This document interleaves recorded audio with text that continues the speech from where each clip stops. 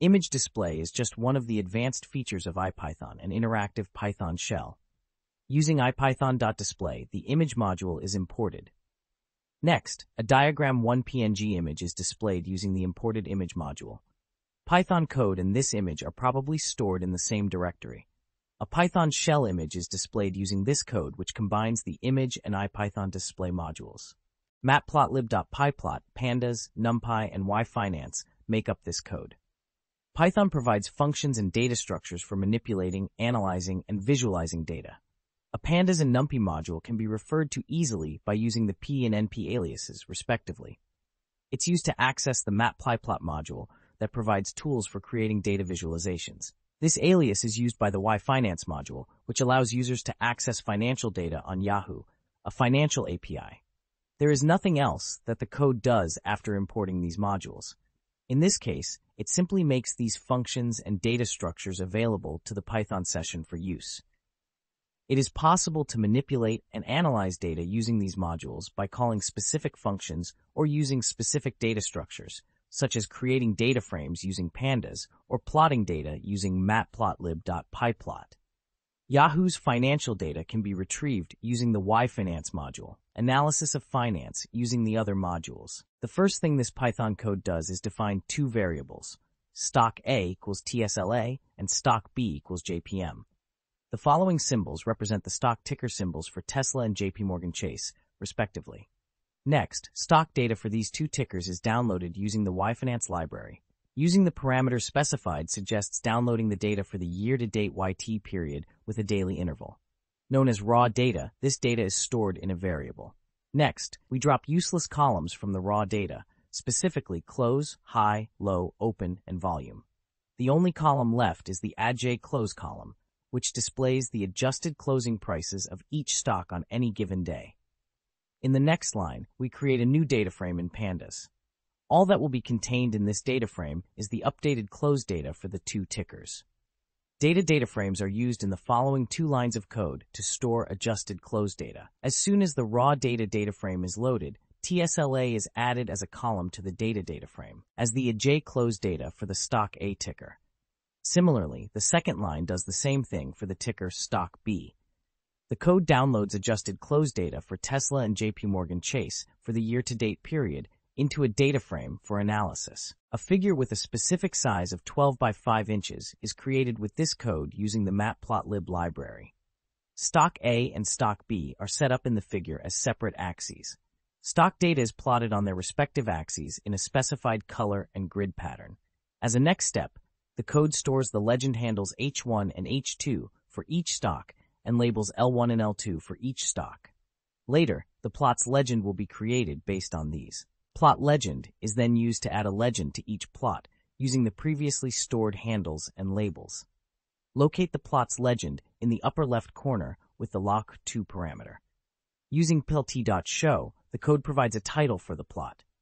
It creates a plot with two stock prices and adds a legend and title so that the data is better visualized. This code creates a new table that contains the normalized data that is calculated for two specific stocks, stock A plus score norm, stock B plus norm.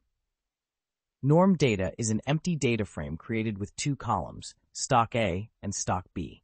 Following are two lines that calculate the percentage change for each stock and apply the cumsum function. Accordingly, each value in the data frame represents the total percentage change since the first value. A percent change is calculated from the next row of the data frame, since the first row contains NaN values. As a final step, the last line renames the columns of the data frame to indicate that they contain normalized data. Using this code, two different stocks can be compared by normalizing their data and representing their percentage change relative to their initial values. To begin with, the code sets the figure dimensions to 12 inches by 5 inches. Two lines follow, labeled stock A and stock B, plotting the data for those stocks, with a grid overlaid on the graph. In the next two lines, we obtain the legend handles and labels for the first plot, which are derived from the variables H1 and L1. Using the handles and labels, the code creates a legend and places it in the upper right corner loc=2. The final two lines display the graph's title and figure. Here is a code that plots two different stocks, adds a legend to them, and includes a title and grid overlay for clarity with the matplotlib library. A scatter plot is plotted using the values from two variables, stock A and stock B, in this Python code. In the first line, the values of stock B are plotted on the y-axis, and the values of stock A are plotted on the x-axis with the plt.scatter function. X and y-axes are labeled by the second and third lines, respectively. The scatter plot is displayed on the screen with plt.show. Visualizing the relationship between two variables and determining if there is a pattern or correlation is useful when using this code. Importing the image module gives this code access to opening, manipulating, and saving images. A file named diagram2.png is then opened using the image function of Python. This file is located in the same directory as the Python code. Using this method, a variable diagram with the image is created.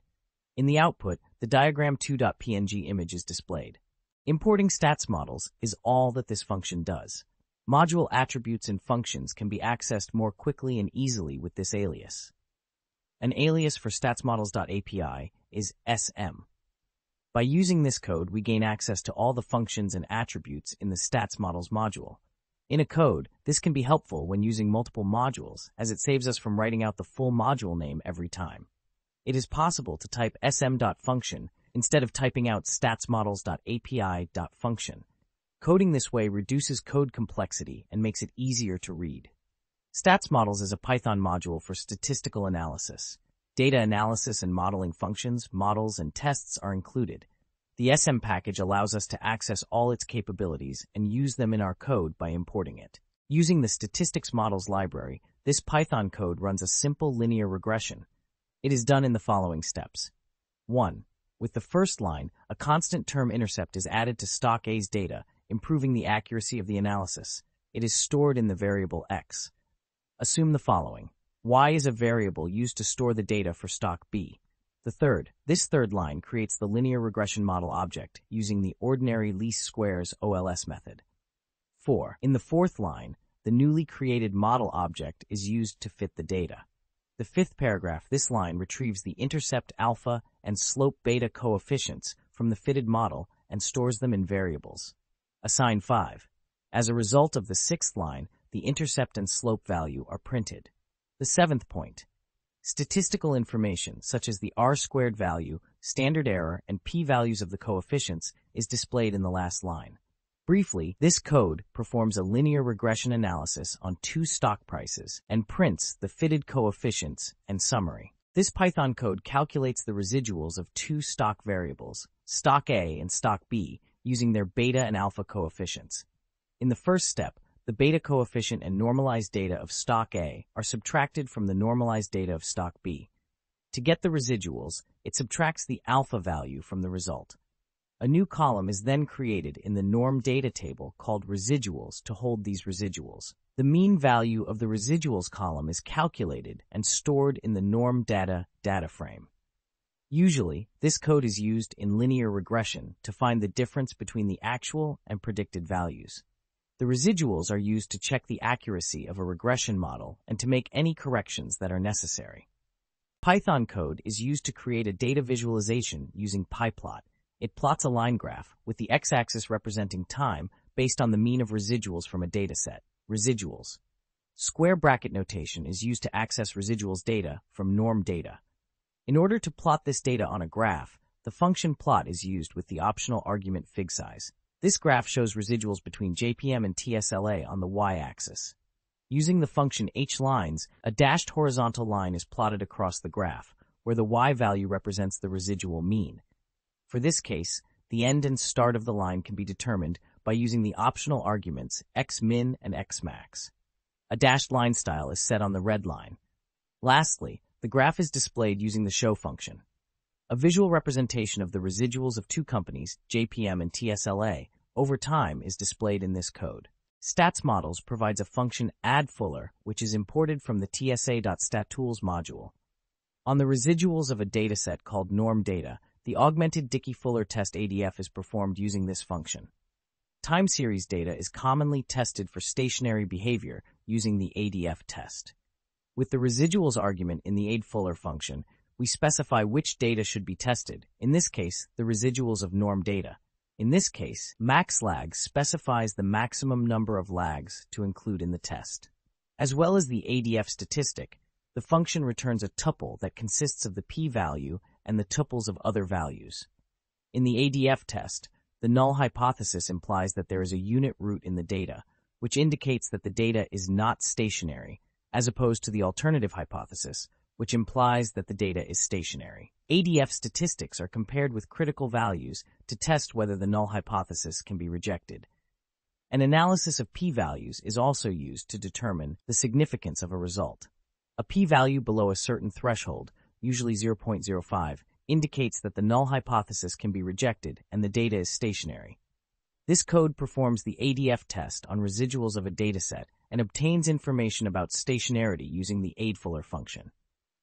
Using this code, we can visualize the difference between two normalized stock datasets, stock A and stock B. As soon as the first line is executed, the norm data data frame contains a column called difference, which is calculated by subtracting stock B from stock A. For plotting the data, this column will be used. Plotting the difference column with a 10 by 6 inch figure size is illustrated in line 2 using the plot function. To add a title to the graph, the next 3 lines use a single title function and a horizontal line function at y-coordinates 0 and 0. In order to visually see when the difference between two stocks is positive or negative, these lines are used as reference points. In the final line, the graph is displayed using the show function. In addition to showing the trend of the difference between the two stocks over time, the graph will also show any modifications in trend. Using the image function in Python, this code displays the image diagram3.png. By passing in the image name as a parameter, this function displays the image. Since no other instructions or actions are given in the code, the image is simply displayed. Visualizations could be shown as part of a larger code or code. The index column identifies the column. Dataframe norm data's index column is reset using the reset index method in the code above. By specifying inplacex true, changes will be made directly to the dataframe instead of creating a duplicate. A sequential numerical index is created starting from 0 by using this method. This code essentially replaces any existing index values with a new index value set in the first column of the dataframe. In this case, a sequential index would be more useful if the original index values were not meaningful or useful. The code below defines a function called printPosition that takes a dictionary variable named position as its argument. A readable format is then generated by string concatenation and type conversion to display the various values from the position dictionary.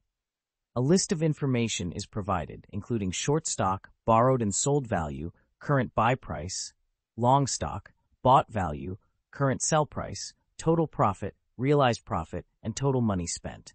Using this, we can track the performance of one or more stock positions with relevant data displayed in an organized way. A new dataset called Trading Sim is created in this Python code, which stores the results of a trading simulation. The data frame contains various columns, such as date to record the date of each trading day, buy or sell to indicate whether a stock was bought or sold, signal to store the trading signal generated by the simulation, signal strength to measure the strength of the signal, decision to record the decision made based on the signal, short stock to indicate if a stock was shorted, borrowed and sold to record the amount of stock borrowed and sold, current buy price to store the current buy price of the stock, long stock to track the amount of stock bought to record the total cost of buying stock, current sell price to store the current sell price of the stock, total profit to calculate the total profit made, realized profit to track the profit that has been realized, and total money spent to record the total amount of money spent during the simulation. Following that, a norm data data frame is used to fill in the date and signal columns in a trading sim data frame. Stock market data, such as signals and dates generated by algorithms, are included in norm data. It stores the results of a simulated trading scenario, for example, buying and selling stocks using signals generated by an algorithm. Based on the price movements, this Python code simulates trading stocks. For storing information and making decisions, it first initializes various variables and dictionaries. Starting with the first value, the code goes through each data point checking for an existing position. When this occurs, each stock in the position's value and profit are updated. As soon as the trading term reaches its end, the position closes and the profit is updated. After that, it checks if the current price is within a close range, which indicates that no significant changes have occurred. As soon as it detects that it is close to home, it calculates the signal strength based on the number of days in close range. Whenever a position exceeds a certain signal threshold, it closes that position. A new position may be opened or maintained if none are available. Price that is outside the close range is checked for direction, and the number of days that have increased or decreased is updated accordingly. The decision is also updated as a result of calculating the signal strength. In the absence of an existing position and with a strong signal strength, it opens a new position by shorting one stock and buying another. Purchase price plus borrower's fee of 5% equals total money spent. As the code loops through each data point, it updates the simulation data frame with information regarding signal strength, decision-making, profit, and total investment. Using this algorithm, one attempts to make money by capitalizing on stock price movements that move in the same direction for a certain period of time. This code converts the trading sim data frame to a CSV file, tradingsimulation.csv, using the toCSV function. CSV files will not include data frame index values if index equals false is specified. The first few rows of the converted CSV file are displayed to the user using the head function. It is useful for checking the conversion was successful and for quickly checking the data before performing further analysis. The profit percentage is calculated and printed using the dictionary position as input. First, it divides the value stored under the key total profit by the value stored under total money spent. Using the round function, the result is multiplied by 100 and rounded to 2 decimal places. In order to concatenate the calculated value with profit, the plus operator is used. The result is then printed to the console. Based on the dictionary values stored, this code calculates and displays the percentage profit made from the money spent.